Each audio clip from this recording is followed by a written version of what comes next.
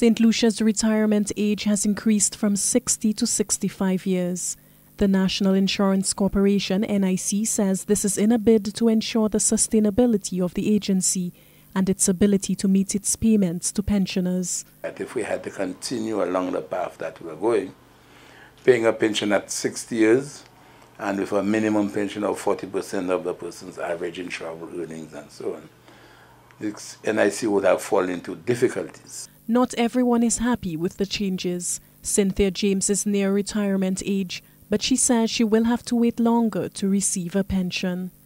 It's concerning to me because most people died very young, 50 years, 40, they never reach 60. And to raise it to 65 now, it's like government want to keep all the money for himself.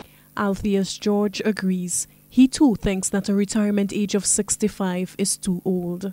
How many people can live up to 65? Not many, just a few. So just we are paying money for nothing. A review of the NIC conducted in 1996 by the International Labour Organization noted that the retirement age in St. Lucia was among the lowest in the world and recommended an increase. NIC officials say the change in retirement age to 65 will ensure a more efficient national insurance system.